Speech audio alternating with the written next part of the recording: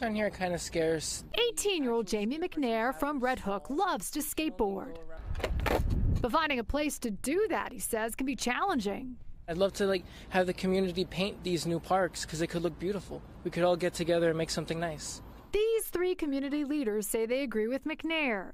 Their local parks need some TLC. Kids needed to go to the bathroom. The adults needed to go to the bathroom. The park was beginning to smell like urine anywhere you sit, and it was too much. They took Pix 11 News on a tour Thursday, pointing out some trouble spots. First, Coffey Park. Why do you take so long to do what you're supposed to do? Henrietta Perkins, a community activist and grandmother, says it's a shame the park house here has been closed for months with only portable bathrooms for families to use. It stinks in there.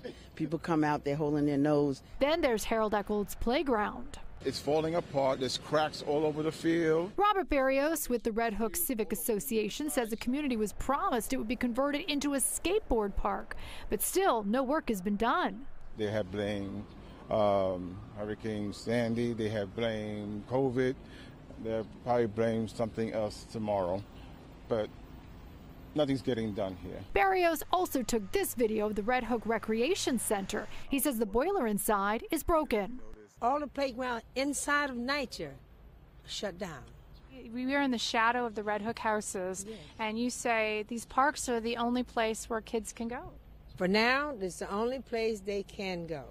All three of these places are near the Red Hook houses. Lily Marshall is the tenant president. She says with her NYCHA development undergoing Superstorm Sandy repairs, these parks are places of hope for the community. She would like to see more action to maintain them. What's your message to the Parks Department? Get it together.